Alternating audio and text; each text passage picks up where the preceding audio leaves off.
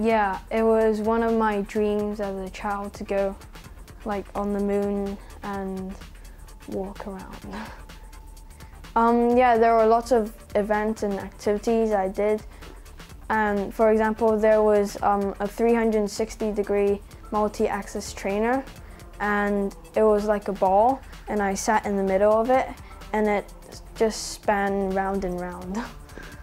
Well, I was scared at first because it was quite fast, but when I went on it, it was a magical experience. Yeah, it's a 1/6 gravity trainer, so it's like on the moon. I could just easily bounce up and down, and yeah, I used different techniques to walk around. Like, one was like a crab and one was like a bunny.